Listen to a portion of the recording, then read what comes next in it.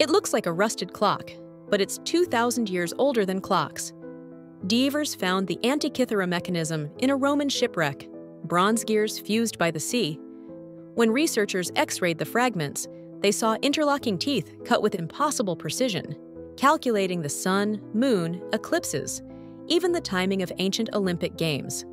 Ancient texts hint at spheres that could mimic the heavens, but no factory, no workshop, no earlier prototypes have ever been found. The device predicts cycles we only rediscovered with telescopes. So who learned the sky so well that they could shrink it into a hand-cranked universe, and then vanished? Quick, do you think this was a one-off genius or a lost industry? Comment now.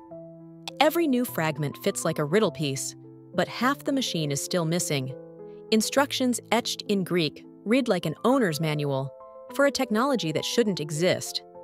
Imagine turning the crank and watching the sky obey, the heavens ticking in your palm. What gears are we still missing?